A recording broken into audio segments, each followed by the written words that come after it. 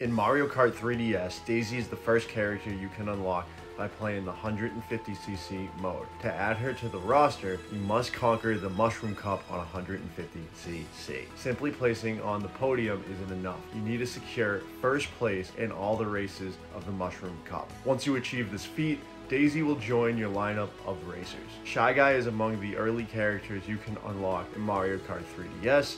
To add Shy Guy to your roster, achieve first place in the Shell Cup on 150cc. This requires winning the races on Luigi's Raceway, Bowser Castle 1, Mushroom Gorge, and Luigi's Mansion. Once you've dominated these races, Shy Guy will be available for you to race with. To unlock Wario in Mario Kart 7, complete the Flower Cup in 150cc. Begin by placing first in the Mushroom Cup to unlock the Flower. Once you achieve first place in all 4 races of the Flower Cup, Wario will join your team of racers. Queen Bee might seem like an unusual choice for a Mario Kart character, but let me explain to you how you are going to be able to unlock her. First, you need to place first in the Shell Cup to unlock the Banana Cup. Then, by finishing first in the Banana Cup, Queen Bee will be added to your team. To achieve this, you must successfully navigate Koopa Beach, Mario Circuit 2, Coconut Mall, and Waluigi Pinball. Once you've conquered all 4 tracks, you'll unlock Queen Bee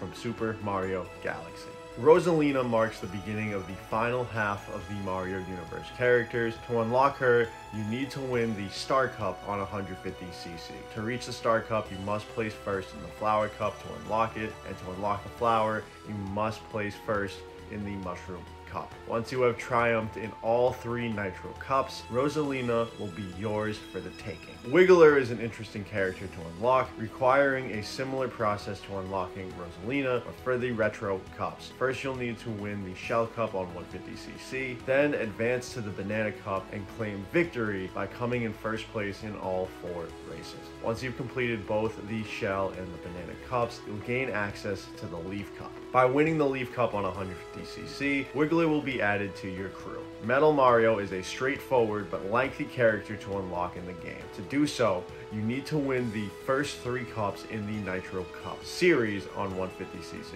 This means placing first in the Mushroom, Flower, and Star Cups to qualify for the Special Cup. Once you're able to race in the Special Cup, choose your best character and kart combination, as this will be the most crucial Grand Prix of your racing experience. After crossing the finish line first on Rainbow Road, you'll unlock the final character of the Nitro Cups, being Metal Mario. And the last character on our list is none other than Lakitu.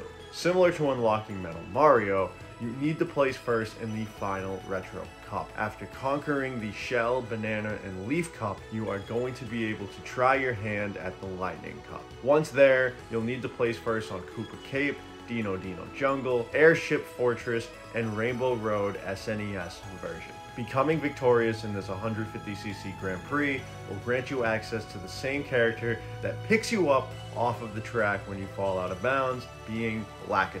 Bonus alert, to unlock your Mii character, you're going to have to place first in any of the modes of 50, 100, and 150cc, being the entire Nitro and Retro Cups. Once you do that, you'll have access to your Mii character.